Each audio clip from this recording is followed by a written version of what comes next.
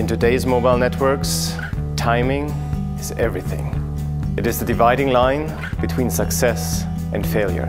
The availability of mobile data is critical to your long-term success. But do you have what it takes to deliver? So far, the industry has been slow to respond. That stops now.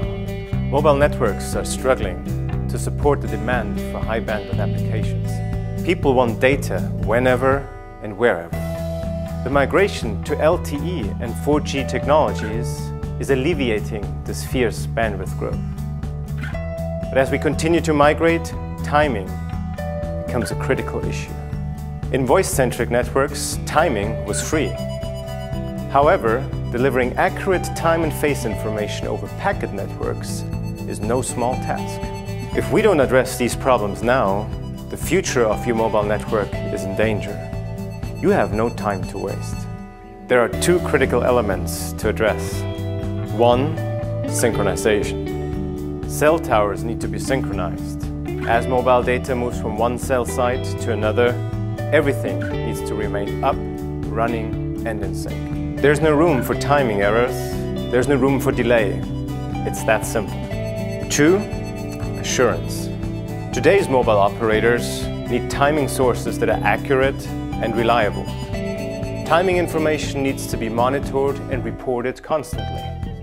If not, the first time an operator hears that there's a problem, maybe from an end customer, that's unacceptable. Trust is good, assurance is better. If you can't be certain your network is in sync, you no longer have a business model. Let me repeat that. The future of mobile backhaul is dependent on two things: synchronization and assurance.